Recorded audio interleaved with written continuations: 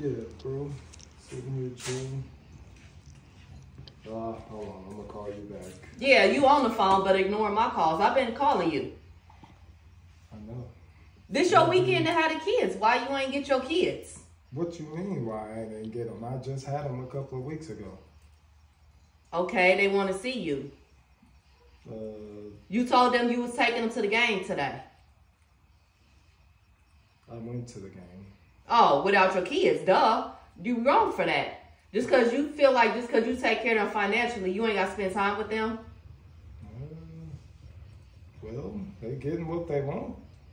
They want to spend time with you too. It don't matter about what you buy them. They want to spend time with their daddy. Okay. Well, can I spend some time? No, you can't spend time with me. Don't even think about it. It ain't none of that. It's about the kids. It ain't about us. We done.